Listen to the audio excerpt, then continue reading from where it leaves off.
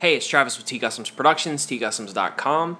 In this video, I'm going to be explaining and demonstrating a really useful and sometimes overlooked production technique for both sample-based and non-sample-based producers to play a single sample or a single sound from your sound collection as a virtual instrument.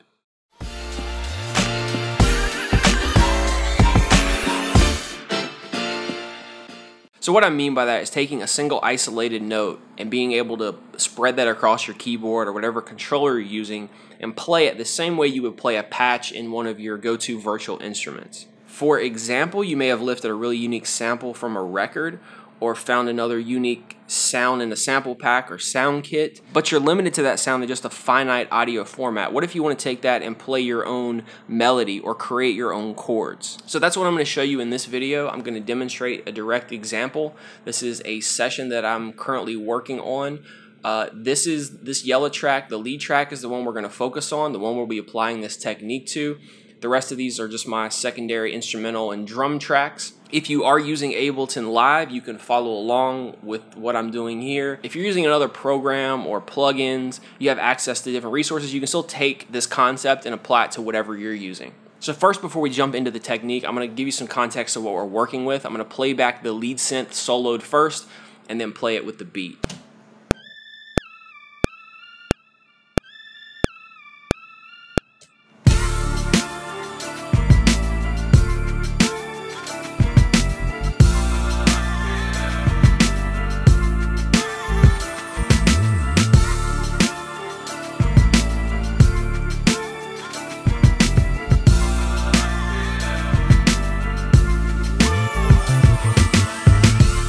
Okay, so the lead synth that we're working with here is actually pulled from a sample pack.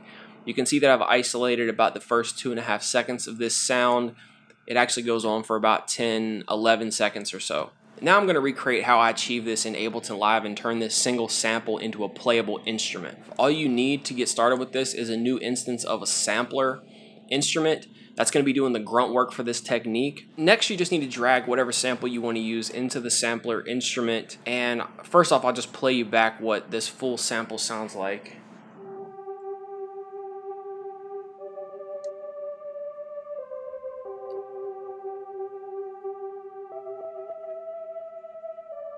So I like the sound, but I don't want to use this melody. I don't want to chop it up traditionally. I want to have more control. I want to be able to even play chords.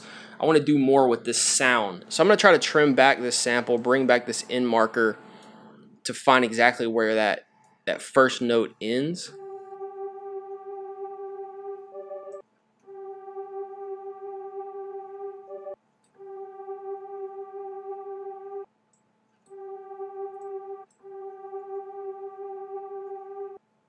So it's somewhere in there. So at this point, the sampler is already working. I have that single note isolated.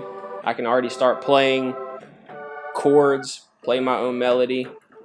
What the sampler does is it puts whatever sample that you loaded in as the root, that would be middle C, and then it's going to incrementally transpose that note as you go up and transpose it down as you go down the keyboard. Now the transpose, one thing to keep in mind with that is as it increases the pitch, it also increases the tempo and vice versa. So the higher you go, the shorter the note is going to become.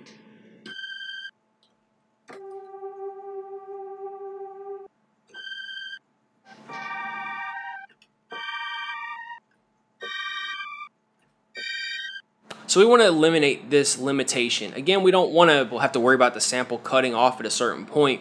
We want to play this like we would play a regular patch in a virtual instrument and just have a continuous sound playing until we release the keys.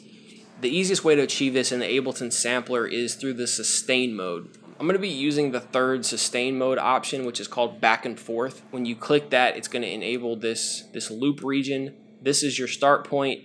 The end of this loop will actually serve as your end point, but this will be the region that's actually looped if the sample plays longer than its original time. So now I just need to play back the sample and fine-tune the starting and end points for the loop region to make sure it sounds like one continuous sound.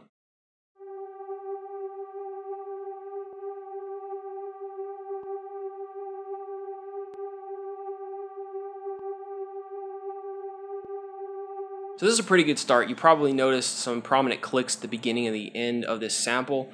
This can very easily be fixed by the crossfade option. So if you just click and drag up, this will enable a fade at the beginning and the end of the loop region. Keep in mind, if your loop region starts at the very beginning of the sample, you see how the crossfade went away? So you need to actually have a loop region that's offset from the beginning start of the sample, and because this kind of fades in anyway, I really want to get the meat of this track to kind of loop back on itself, or the meat of this sample to loop back on itself to get a more streamlined sound. So again, I just need to play this back slowly, adjust these settings, and try to fine tune this.